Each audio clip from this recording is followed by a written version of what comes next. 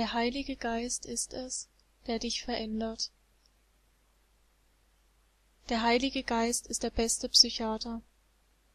Der Heilige Geist kann Seelen heilen, die sonst kein Psychiater heilen könnte. Der Heilige Geist ist der beste Psychiater, denn er hat unsere Psyche geschaffen und weiß somit, was wir brauchen. Ich sage nicht, dass man als Christ keine Seelsorger, Psychiater etc. aufsuchen sollte. Nein. Was ich damit sagen möchte ist, dass ich die Gemeinschaft mit dem Heiligen Geist als sehr befreiend und heilend erlebt habe. Aus eigener Erfahrung kann ich sagen, dass wenige Minuten in der Gegenwart Gottes mehr heilen können als mehrere Stunden bei einem Psychiater. In nur wenigen Minuten, oft sogar in wenigen Sekunden, hat er Verletzungen geheilt und mich tief getröstet. Und diese Zeiten kann ich nur empfehlen, sich dem Heiligen Geist ganz hinzuhalten und ihn einfach wirken zu lassen. Das kann zum Beispiel ganz gut während dem Sprachengebet geschehen, wenn man die eigene Kontrolle ihm abgibt und ihm erlaubt, Geist, Seele und Körper neu aufzutanken. Oder auch im Soaking, worunter man versteht, sich in Gottes Gegenwart hinzulegen, zu entspannen und seine Gegenwart aufzusaugen.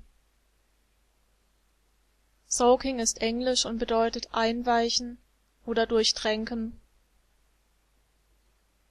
Veränderung durch den Heiligen Geist, von innen nach außen.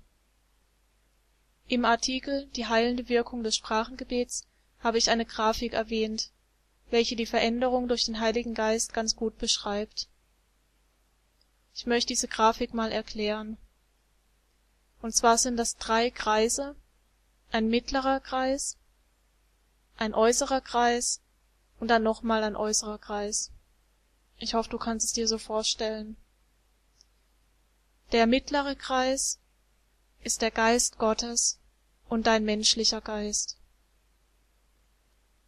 Dann der Kreis außenrum ist deine Seele und der ganz äußere Kreis ist dein Körper. Vielleicht kannst du es dir so vorstellen. Und der Heilige Geist fließt durch deinen Geist. Und daraus heraus fließt er auch in deine Seele und in deinen Körper. Für noch ein bisschen mehr Erklärung zu dieser Grafik kannst du ja gerne den Artikel anschauen, da wird es noch näher beschrieben. Seelische Heilung und Veränderung ist ein Prozess. Vor etwa 2 Jahren bekam ich in einem prophetischen Trainingsabend ein paar sehr hilfreiche Eindrücke. Ein Christ hatte eine Vision, die mich noch immer begleitet und durch dunkle Zeiten und schwierige Umstände getragen hat. Diese Vision möchte ich gerne mit dir teilen. Ein Hund saß in seiner Hundehütte. Da trat plötzlich der Heilige Geist, bildlich gesehen wohl als Schmetterling, vor die Hütte. Der Hund sah ihn an und trat aus seiner Hütte heraus. Und dann rannte er ihm voller Freude hinterher. Der Hund hatte aber noch eine Kette um den Hals, die an der Hütte befestigt war. Mit dieser Kette zog er polternd die Hundehütte hinter sich her, und die Hütte hinterließ ihre Spuren. Dann geschah es. Die Hütte blieb plötzlich an einem Baum hängen und die Kette riss, und der Hund war frei. Die anderen Christen in der Gruppe konnten sich ein Schmunzeln kaum verkneifen, und mich brach es auch zum Lachen. Ich wusste ganz genau, was damit gemeint war. Der Hund war ich. Als ich das ausrief, erntete ich ein paar verwunderte Blicke. Aber für mich war es eindeutig, denn Gott hatte im selben Jahr durch einen Traum zu mir gesprochen, in dem ich auch als Hund eine Rolle spielte. Und mir macht das auch nichts aus, denn ich mag Hunde, und ich liebe Gottes Humor. Selbst bei diesem Thema zeigte er mir, dass er es so entspannt und mit Humor sieht. Denn er kennt uns doch und er verändert uns. Die Bedeutung war, die Hundehütte stand für meine Vergangenheit. Der Heilige Geist trat in mein Leben und holte mich aus Altem heraus.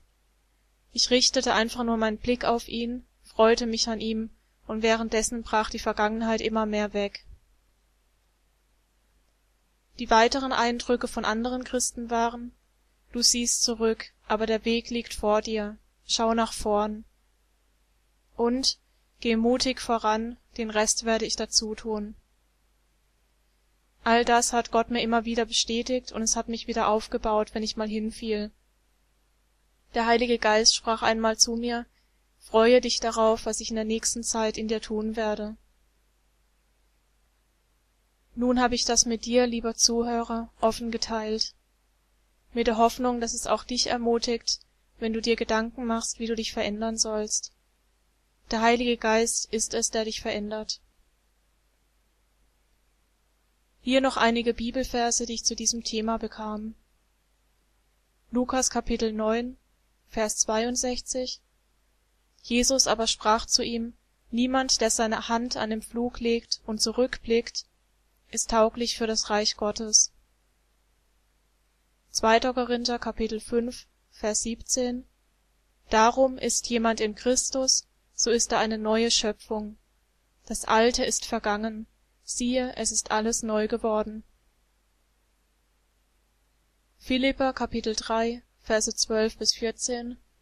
Nicht, dass ich es schon erlangt hätte oder schon vollendet wäre, ich jage aber danach, dass ich das auch ergreife, wofür ich von Christus Jesus ergriffen worden bin. Brüder, ich halte mich selbst nicht dafür, dass ich es ergriffen habe.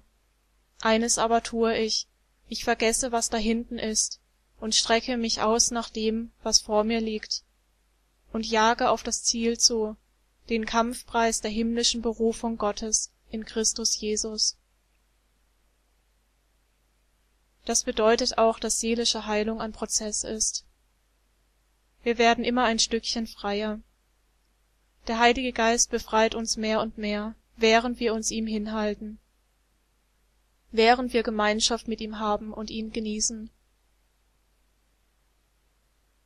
Und Paulus schrieb den Christen der Gemeinde in Korinth im 2. Brief an die Korinther, Kapitel 13, Vers 13: Die Gnade des Herrn Jesus Christus und die Liebe Gottes und die Gemeinschaft des Heiligen Geistes sei mit euch allen.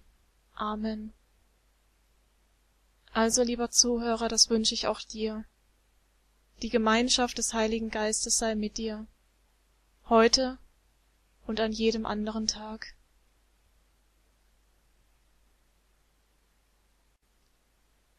Dies war eine Aufnahme der Internetseite www.prophetenschule.org. Dort findest du weitere Artikel und Audiodateien, hauptsächlich über die Themen Gottes Stimme hören und Prophetie. Gerne darfst du die Audiodateien zu nicht kommerziellen Zwecken weiterverbreiten, zum Beispiel als Download anbieten, auf CDs brennen etc., wenn du die Angaben zum Urheberrecht nicht entfernst und auch keine Inhalte veränderst. Liebe Grüße, Julia Berndt.